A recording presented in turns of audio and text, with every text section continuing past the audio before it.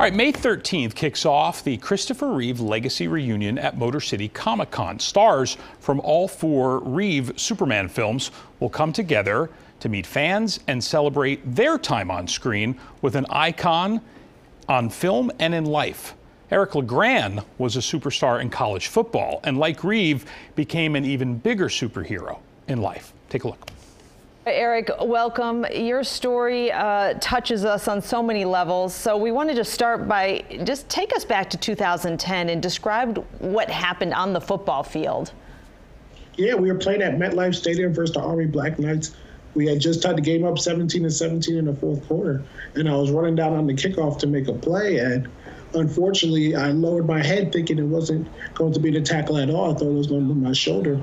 But my teammate actually tripped up Malcolm Brown, the player that I tackled, and his body twirled in the air, and the crown of my head went right into the back of his shoulder blade.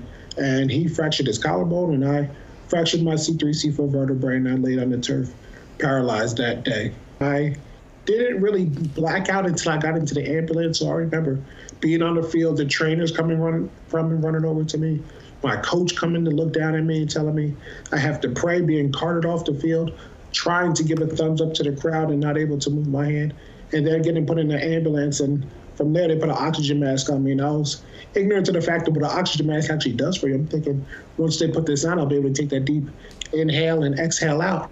But I couldn't, and I think I freaked myself out so much that I blacked out, and I only remember bits and pieces until I finally started to come through that following Wednesday, and this injury happened on a Saturday. And that, I know that was October of 2010, and I always find the part of your story so remarkable about where things were at Thanksgiving time for you, and very determined that you wanted to breathe on your own. I sure did. That's all I wanted. I really couldn't sleep with the ventilator making the noise that it was making, and I remember asking my respiratory therapist a few weeks after my injury, saying, can you please take this respirator out, the ventilator out, so I could just try to fall asleep for a few minutes so the noise would go away. And she took me off the ventilator. I'm not gonna lie, I felt like I just got done running the New York City Marathon, but I was breathing on my own. And from there, she said, okay, maybe we are ready to wean you off. And 2 weeks later, I was off the ventilator. I was not vent dependent anymore and breathing on my own. Eric, to make the progress you have made, and really it's against what many thought you'd be able to do, can you just talk about what doctors said you wouldn't be able to do and now what you can do, and how? How did you make these things happen? You know, through faith, hard work, and determination. Coming off the ventilator was huge, obviously. You know, being vent dependent is just, the quality of life is just so much different.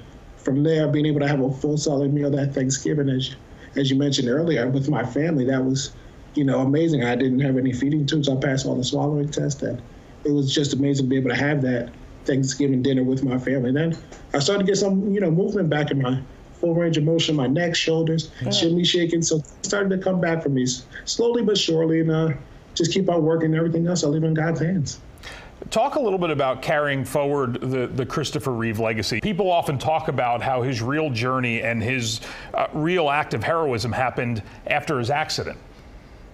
It sure did. You know, it's funny because I originally, when I got injured, the Christopher and Dana Reeve Foundation, they reached out from the jump to start helping with whatever I needed, my family needed. They were there from the beginning, and I actually didn't know who Christopher Reeve was because I was born in 1990. Oh, no, so don't tell Jay Towers that. Don't tell me that. My heart hurts a little bit. So, Jay, after my mom looked at me like I had 6 heads, I did my research on him, and I said, wow, what a remarkable man. And then I went back, and I had to start, you know, learning exactly who Christopher Reeve was, and amazing work him and Dana did for the Foundation of Spinal Cord Injury Research, and what made me want to take part of it in the Forum Team LeGrand was just his mission of the world with empty wheelchairs. And I feel like now that legacy has been passed on to me, and I'm just so excited to be a part of it. And I know we're going to get there. We're going to get in the end zone and find that cure for paralysis, all through the work that Christopher and Dana did.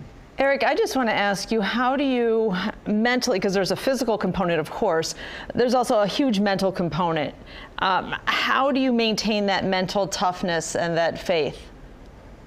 I really go by that being an athlete has helped me so much, because you think about it, in football, you get so many opportunities to actually play the game of football. Yeah. All the other times you're working, you're grinding, testing yourself, challenging yourself. The mental aspect that goes into that day in and day out sets you up for life. And when this injury happened to me, yes, my world was flipped and turned upside down, but I felt like I honed in on all those skills that developed over the years and all those characteristics that, you know, I look at it that same way. Just things may be tough, but you can get through it.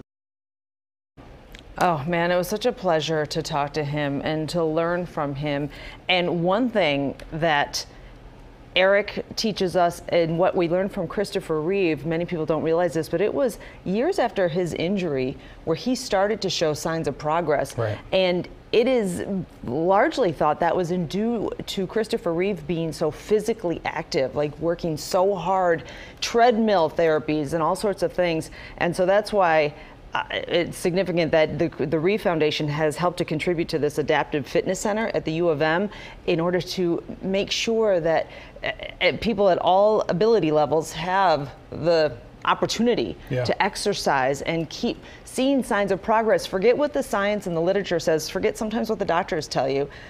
Sometimes it takes this incredible mental attitude that we saw with Eric and also with Christopher Reeve to make this happen. By the way, you can learn more about the Christopher and Dana Reeve Foundation at ChristopherReeve.org. It's a good website with a lot of resources. I want to do this too, because this is exciting. Something that we can unveil this morning that we've been working on for months. This is a special variant cover of a comic book, Superman 78, that will benefit the Reeve Foundation. It's only available at Motor City Comic Con. Superman is drawn by artist Wilfredo Torres, and as you can see, he is holding up a cab in front of the historic Fox Theater. Look at that. On Woodward. As far as I know, I don't know of Superman in this version, a Christopher Reeve version of Superman in comics, in front of a Detroit landmark like this. So it's pretty exciting to have this comic book that will only be available at Comic-Con and helps the Reeve Foundation. Ah, it's so nice. It's an amazing just the collaboration between your love of Superman and this love of helping others. Eric LeGrand wanting so much to... How can you not be a fan of that guy now for life? To share his story again and again and share little bits. You know, when he moves his neck like that and moves his shoulders, that is years of hard work and incredible progress. Yeah. So to breathe on his own too is just unbelievable. All right.